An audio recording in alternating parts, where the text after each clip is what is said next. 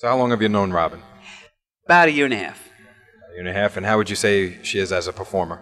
She is amazing. She's come very, very far in a little over a year and a half time. She only started playing around May of 2003 and has been at it since. It's absolutely amazing.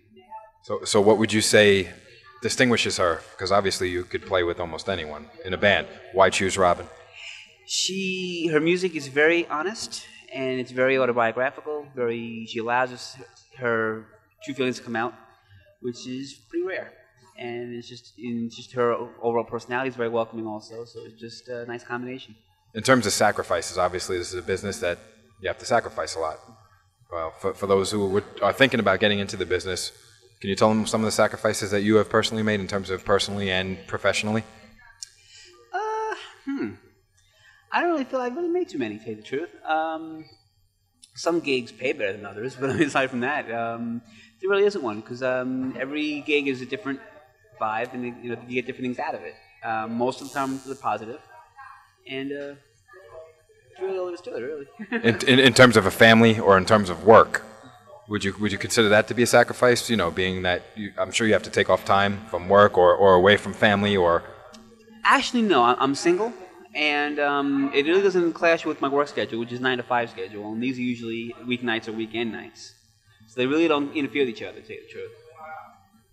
Where do you see yourself in 5 years from now? Where would you like to be? What are your career goals and aspirations?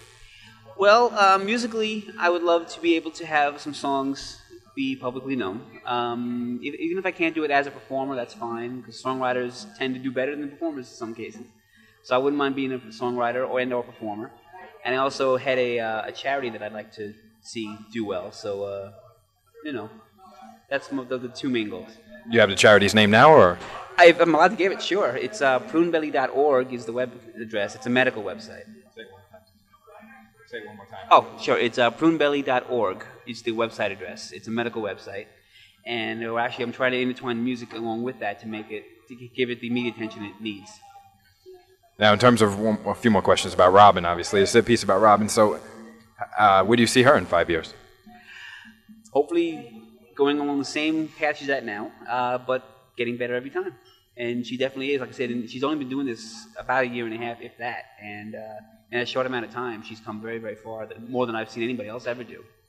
So, hopefully, it just goes in the same direction.